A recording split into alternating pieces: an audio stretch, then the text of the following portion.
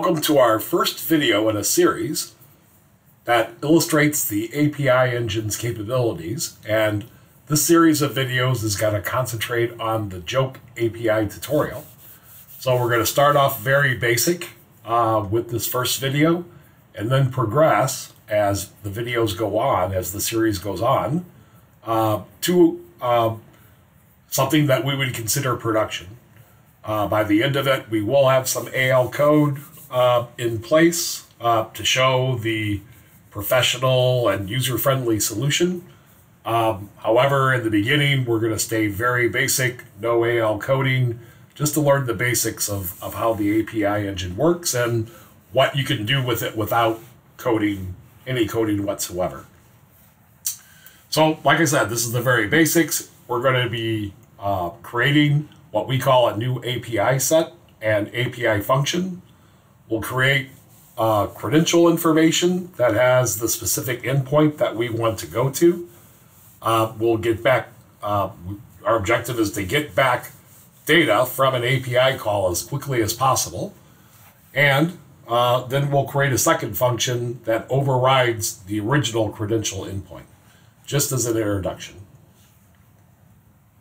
So let's get into it. First of all, we have our extensions that can be downloaded from AppSource in Business Central 21. We also have a valid subscription for the SuiteEngine API engine. There's another video that will explain how to set up that subscription. So for right now, we just want to see how the basics of the API engine work. So the core here, while we're doing some definition, is a table called API sets, a page. You can see that we don't have any. And we are going to be working with the Joke API.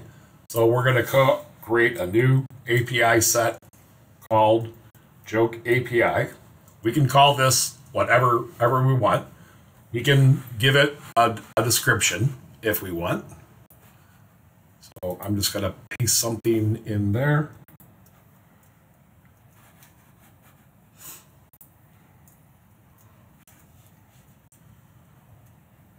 These are just for more information. So this is version 2 of the Joke API, which is actually a free API. It's out there. Yes, it will download jokes, but it's more of an environment for people to learn more about APIs and how they work, and for developers to practice those types of calls. We can also document in here a URL to go to for documentation. And let's just kind of look at that real quick. So it becomes a hyperlink. We can go out to essentially the documentation for the Joke API.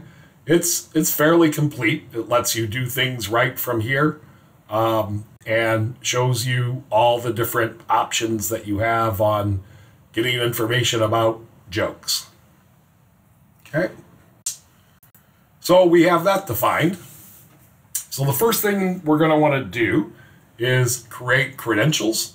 Even though this doesn't really require any credentials, this is also where we store our initial endpoint that we want to call. So we have a lot of information here. Probably, the authorization type is no authorization because this one doesn't require anything. But for more advanced authentication, we support the following methods. And then we need, the most important thing that we need to try to make an API call as quickly as possible is an endpoint URL. So I'm going to take a URL and paste it in here and do a little bit of an explanation. Is that, okay, so this is the endpoint URL that we are specifying that all functions in this API set should use. However, we entered something pretty specific. So this is defined to do a specific thing. That's not probably what we want to end up with. We want it to be more variable and let the API engine figure out what the URL should be based on other variables in the system. However, for this first example, we're going to paste the whole endpoint in there just so that we can quickly get a result without doing too much additional work. So note that we're calling the joke API in the section where we retrieve jokes. This is the category of joke that we want, so we're specifying any. We don't care what category it's in. We only want one joke back. You can specify up to 10. And we want these to be not offensive jokes. We want them to be safe jokes that hopefully everyone can have fun with and not be offended. So we have our URL in there. We can now back off the credentials, go back to the API set. So the next thing that we need, and one of our objectives in this tutorial, this first video, is we need to create an API function. So these are going to be the various things that we can do in the joke API set. So think of the API set as a collection, if you're familiar with Postman, of API calls. And then we further can divide that down into functions that will do specific things. So I'm just going to call this first function get one safe joke. And we can put a description in there if we want. I have a description I can paste in. Okay. So now some of the more important things just to get a call right away. There actually are some defaults that we'll leave alone. But when we're essentially creating the request to send to the API, which method do we want to use? We really only provide one, which is actually quite powerful, but we have a way through code unit interfaces where developers can kind of develop their own request processing methods should ours not be adequate enough for those needs, or that they want to do something special. Then for the same thing, we have response processing method.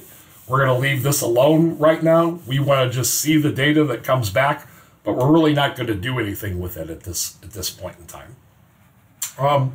The other thing that we will want to set, just for further example, so that you can see what kind of the API engine will do out of the box, is we're going to specify a buffer processing type.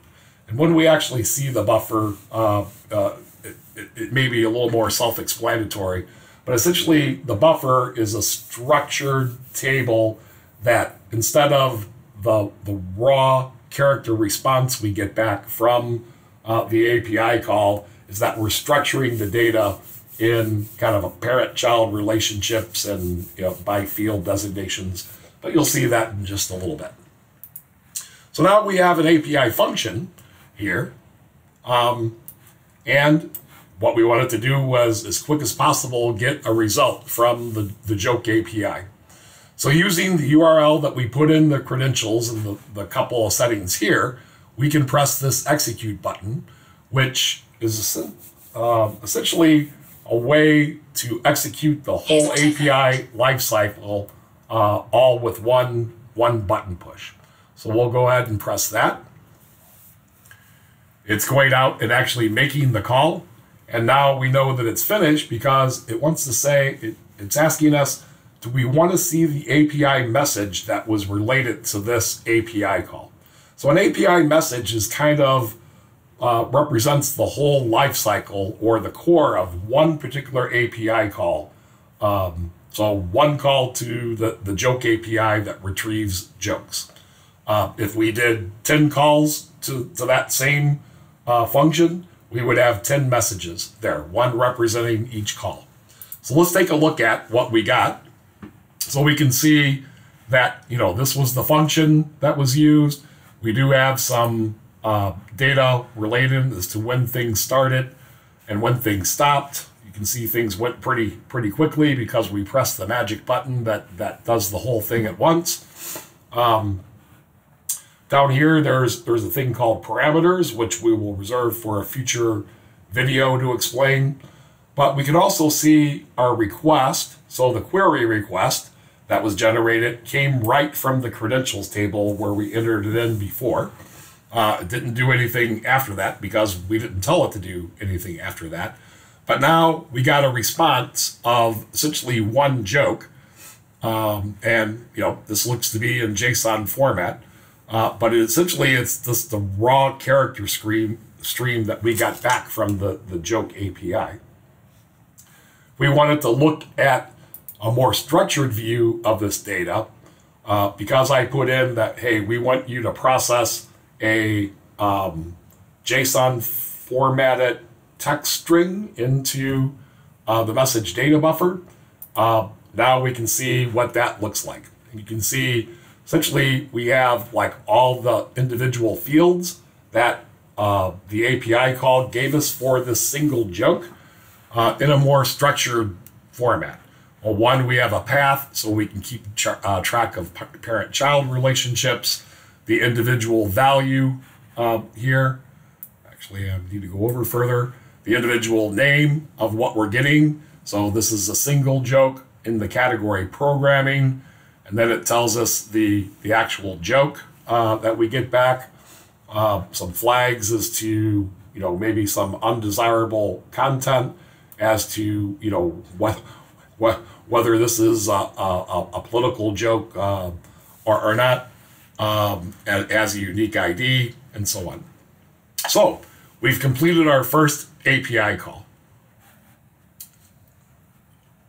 So let's go back and do one other thing for today's video. Again, we're keeping it real basic in the beginning, just to kind of give the overview of how it works. But certainly we're only scratching the surface on the potential of what we could be doing. But we want to keep these videos short in length and give you small doses of information. So we're going to do one other thing. We're going to add a second function to this, and we're going to call it get 10 programming. We'll abbreviate it a little bit. Jokes. And we can give it a description that I'll paste in.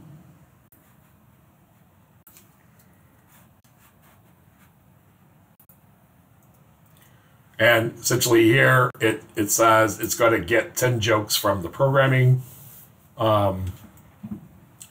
category. Again, we'll leave these the same, make the buffer processing JSON. But what will happen if I try to execute this? Well, it's going to go back and grab that URL that we put in the credentials, which actually has all the URL to just get the single joke from any category. So we can, if we wanted to, override the URL that's being used in the credentials table. And we can do that by, which would be one way to have us call a different endpoint than one of the other functions. In our next video, we're going to get into how to dynamic change the path. So in other words, I could have one function code that does both of these things because we're essentially going to be building the path or the URL path based on some dynamic or data that's specific to this function call. But one other way that we could do it that gives us more flexibility, it lets us create a URL per function, but maybe not as dynamically as we'll eventually want, but it will do the job. So one of the things that we can do is in our variables here, we can specify what's called a URL override. And this is a button that says that, hey, this is going to be active for the next call. We do have a thing on sequence, so if they need to be in a certain order, our name really doesn't come into play because what we're really trying to do is just put in, override the URL that comes back. And now in the value,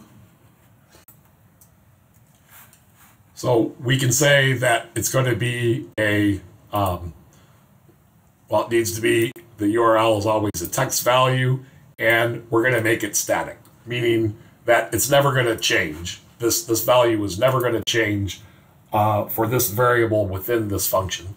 And the static value that we're going to give it, sorry, I pasted in the wrong thing.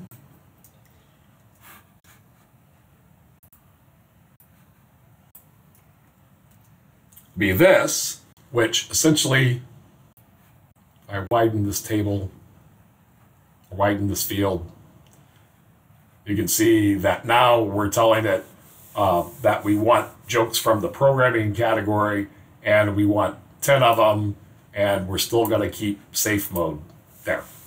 All right, so essentially what we've done is say, don't use the URL from the credentials table, use the URL that we have specified for this function. Now, normally we would use this feature for the case where we have an API call that may be generating a PDF document or some other kind of document, and the result of that API call is giving us a URL as to where to view that PDF document. So that way we can kind of dynamically go to different URLs based on results of previous API calls. But in this one, we're just using it to override what's in the credentials table. So let's go back and now execute this one. So that's back on the home screen. We'll do execute. And if I got everything all right here, we can see that, yes, we processed this. And if we look at the response, it says there weren't any errors, so that's good. And it returned 10 jokes, and we can see there's 10 jokes worth of data in this.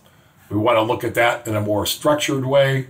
We can look at the data buffer and see that now we have essentially one joke here, another joke here, another joke here. So there should be 10 of them all together in that.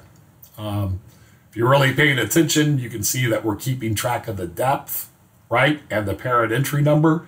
So you can see when it changes jokes that it's referring back to its beginning. But we'll get into that a lot more in future videos as well. Just to kind of give the life cycle, a little bit of the life cycle of a message, the concept that we have an API set and a collection of functions, right? And then and this way we just did things very fixed. You know, this is the URL to use for this. This one, we didn't specify a specific one for this function, but it's defaulting back to the credentials table. Next time we'll start looking at how to dynamically build those URLs in a more variable way or a more flexible way, a way that gives us more flexibility in the future.